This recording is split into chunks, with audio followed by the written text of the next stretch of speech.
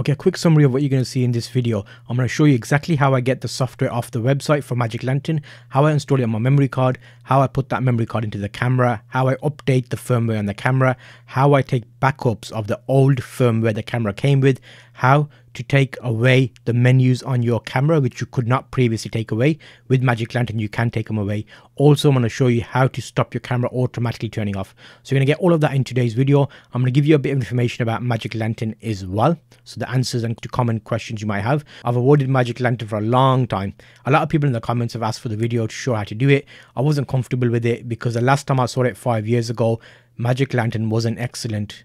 But I used it today. I installed it on this camera right here. 5D Mark II is quite easy. It took me 5 minutes to do, and I was quite surprised how easy it was, and I was avoiding it for that reason. I thought, you know what, let me just do it. So I did it on this camera because I'm setting up an additional side standing desk where I need another camera on my right hand side there. So with this older camera that I use, it's actually a Canon DSLR. It's a 5D Mark II older camera.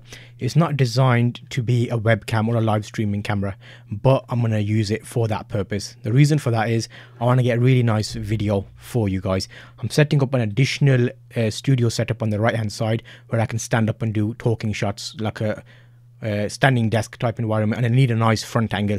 You'll check in the chapters. It might be a longer video, about 10 to 15 minutes, but I'm going to show you the full process step by step, how I made my Canon 5D Mark II, an older full frame DSLR camera, into a live streaming camera using a HDMI capture card, the cheap ones I talk about. This bit of the video is going to be how and why you should install Mafic Lantern. So is Mafic Lantern safe? So this is a firmware on your camera. Think of it like a program that you run which allows your camera to do additional functionality.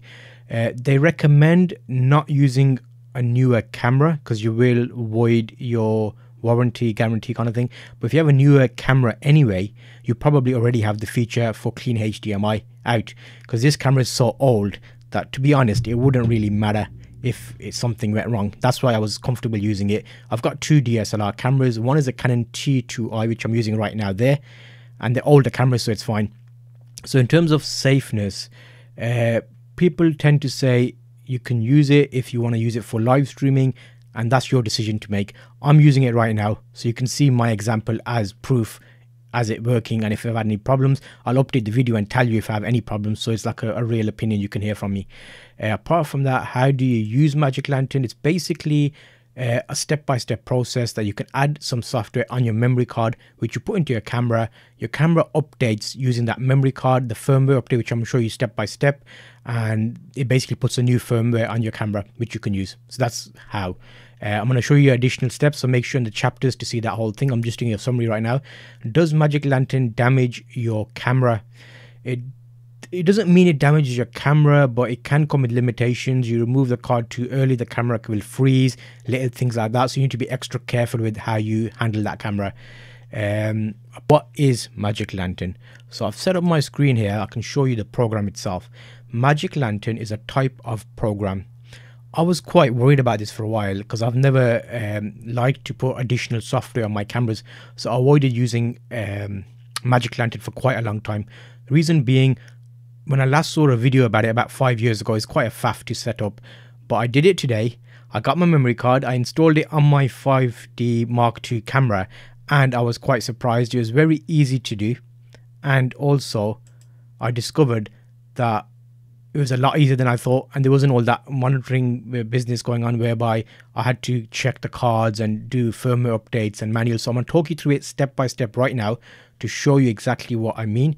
I'll show you the screens, I'll show you how I downloaded it, how I put it on my card, all of that, so you don't have to worry. Okay, so firstly I'm showing you my screen here right now. I'll give you this link in the description. This is the Mafic Lantern website. It's a bit confusing, so what we'll first do is go on to downloads, utilities, and then it gives you an option here for builds. Builds refers to the types of cameras supported. 5D Mark II is listed, as well as some other cameras. Once you've done that, you basically go to the zip file on the top, the green button, click on that and download it. That is a file you need. Save that in your computer, on your computer, and then we're going to unzip that to get the files from it. So let me quickly do that and show you on screen. I'm unzipping that downloaded document from the Mafic Lantern website. There's 3 files there, one folder and 2 files. Grab them and pull them out. These are the files we need to put onto our memory card. So your memory card is something that you put in your camera. I have already copied those files onto my memory card.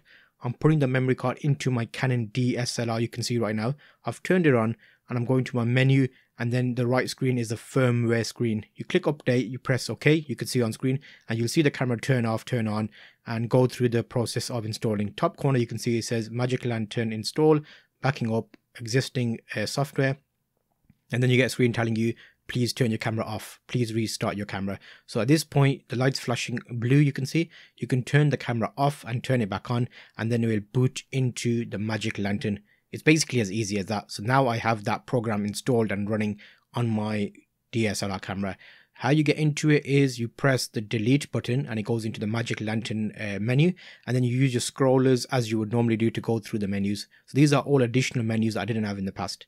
So I've turned my camera off and on. I'm going to show you here on the manual menu. The firmware now says 2.1, and then it says also additional information. Before it's just 2.1. So I've turned the camera off. I'm going to put in my HDMI cable, and this is the view. On the battery you can see it says 37%. So make sure you got a bit more battery than I did. Here you can see the Mafic Lantern menu has those menus on, so we need to get rid of those menus. So the first point of call is go along the top and go on to your option for overlay, and where it says global draw, make that off. This is for Canon. That'll basically turn off all the on-screen menus.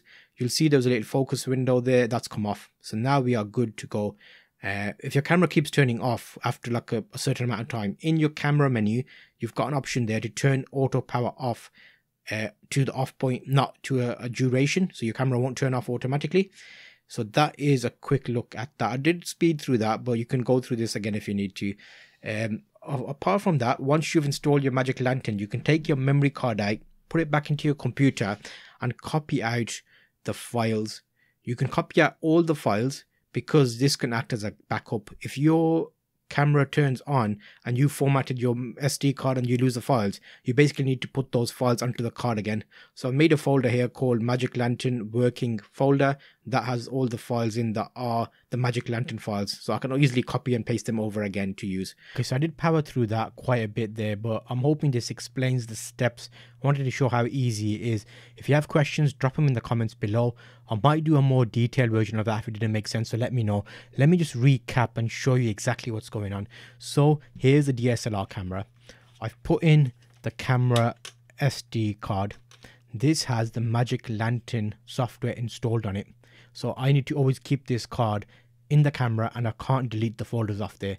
Luckily, as I showed you in the ending clip there, you can save copies of the files. So I'll put that into my camera, and at the moment this is gonna be a live streaming camera. For now, I have ordered a dummy battery, which means the camera can be powered for a long amount of time. That's on the way. But for now, I've fully charged my battery so I can show you an example of what this looks like. So that's inserted. Now on the side of the camera you can see there is ports and the HDMI port.